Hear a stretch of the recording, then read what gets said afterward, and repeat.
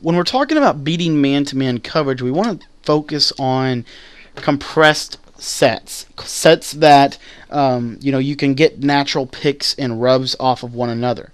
With our base play being from the normal halfback week, this allows us some versatility in things that we can do. Because we motion the receiver over every single time, it allows us to do some unique things from our man-beating set. So here's how I like to beat man from New Orleans. As we know, we like to motion Stokely across the formation pretty much every single play. Now what you'll see here is I can audible into the shotgun bunch and get right into Z-spot. Very seamless audible, very effective. Now what I like to do for my money, I think that the best way to beat man from the bunch is actually the PA post play. I've been really liking that play a lot lately, so that's what I'm going to break down. But you have all of the other concepts that I've broken down on my channel for the bunch. Every single concept is there. This is a really nice formation to beat man-to-man coverage because it works off of what we're already doing from this formation. Now, the way I like to beat man-to-man coverage here is I'm going to take Ray Rice, I'm going to put him on a wheel route. I'm then going to take Dennis Pitta here, and I'm going to put him on a in route. You'll see then I'm going to motion over Rice, and I'm going to snap it just before he sets. He kind of freezes there, and I snap the ball, and you'll see that this wheel route does a nice job at beating man-to-man coverage. I'll make a quick look there. What you'll notice if you run that route several times is a lot of times you'll get people who start to try to user control that route. Well, what's nice about this formation is if they try to user that route, that specific route, it opens up the left side of the formation that much more, including against man-to-man coverage. That's why our second read is Dennis Pitta on this in route. Typically, you'll see, something like this. Maybe they'll do from the dime. So we'll show you that, and we'll just audible right into it. But we're going to motion over because that's the way the scheme works anyway. So there's no real reason to show you that same motion every time. But PA post, run the play, and you'll see that this guy that is going to guard Dennis Pitta is actually this dime corner. So we'll playmaker him, but a lot of times you can actually like pass lead up or something, and you can beat man with that in route. Even though that in route is mainly kind of a zone read, it also beats man very effectively. So that's a simple way that we like to beat man from this formation. Two specific reads. Our next read that we're going to show you is right off of that, because what I like to say is we're going to glance to the right, glance to the middle, and glance to the left at 3 quick reads. So we're going to look right, middle, and then left to Jacoby Jones. And this C route is really effective for beating man-to-man coverage. It's very difficult because it's unbumpable, and it works similar to that of an out route and a comeback route in combination. It's just a very underrated route in my opinion. It does a really good job for beating man-to-man coverage. And then we have 2 more routes here that I want to show you. This goes back to that glancing over the middle. If you see that the middle is open, then you might wait, and you'll see you got this nice post route from Brandon Stokely over the middle. That route is a very big-time backbreaker route. It's a very good route, and it just does a lot for the offense in terms of beating man-to-man coverage. Here you're going to see that we're going to go to Torrey Smith on his little kind of weird route. It's a nice route. It takes a long time to develop, but that's why we have those 4 other quick reads that we can hit. This route is for situations where they're playing a lot of max coverage defense. So maybe if they're dropping flats and a quarterback spy, a lot of people like to do that out of 2-man under because 2-man under coverage is really effective. You'll see that Torrey Smith is going to do a nice job when he finally gets going to the left.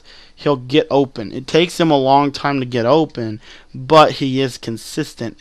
That's why we like to have all of these other reads off this play, but it's always good to have 1 or 2 routes that beat man-to-man coverage in a max coverage situation.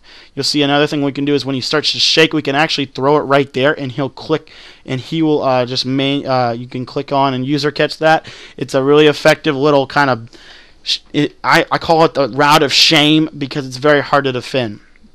Now here we're going to get into what we do when they call cover 2. Okay, so cover 2, same progressions, but what I like to do from cover 2 is you'll see that Torrey Smith is not going to get pressed out of the cover 2. Rather, that flat zone is going to go to Ray Rice. So watch what happens here. Watch this. This guy's in a flat zone. Watch what he does. He does not press Torrey Smith. this is going to leave a void in the zone. Now, this is a crucial read for us because we need to obviously be able to tell, we need to say, okay, he's in cover 2 or he's in cover 2 man under, because they're beat completely different ways, but it's still in the same area. It's still going to have a quick pass to the right. It's just not going to be to the running back. The running back is now going to be used as a decoy. They think to stop the running back, they'll use cover 2, but what will actually happen is when they do that, we'll hit them in the little tender area with Torrey Smith on that nice little shake route. It's going to do really good against zone. I can't stress that enough. I've been running it a lot lately, and it started out to be a little bit difficult to beat it. It started to be kind of one of those routes that it's money half the time, but then you throw picks. But as I've worked with this over and over again, passing that down, it turns into basically a hitch route, and it's a very annoying pattern because it's tough to defend, guys. It really is tough. And if you see a cover 2 defense, take advantage of the voids of the cover 2.